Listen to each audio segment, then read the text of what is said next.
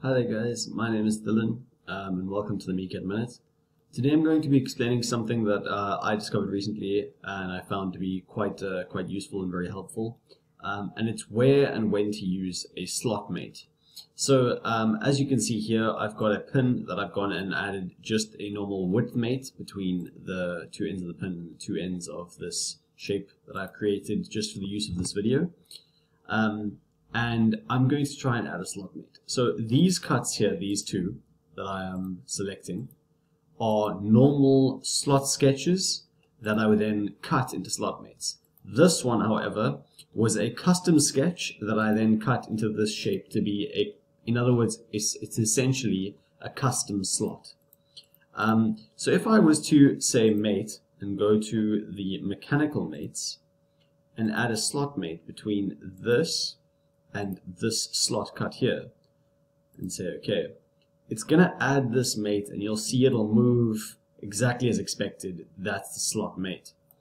So let's go and delete that slot mate and try again adding another slot mate over here for this curved slot that, like I said, was also once again just added using the use of a the simple slot sketch using the slot feature. And again, it adds just as expected. Now this is where it gets interesting, guys. If I was to try and add a slot mate between this and this custom slot sketch that I made, as I said, I made a custom sketch, it won't add the slot mate. This is because this custom slot does not meet the requirements for the slot mate itself. This path may not be 100% mathematically correct, or it can't find the boundaries to which point it should stop, because it's using two different kinds of slots within one slot mate.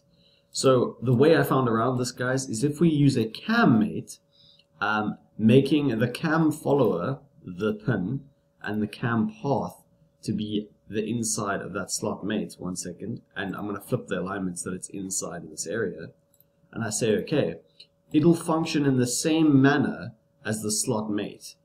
So a cam mate can also be used in place of a slot mate when we can't use a slot mate in the case of a custom slot like this, for example. Guys, I hope you found this useful, and I hope this helps. Until next time, guys, this has been the Mecad Minute. Thanks.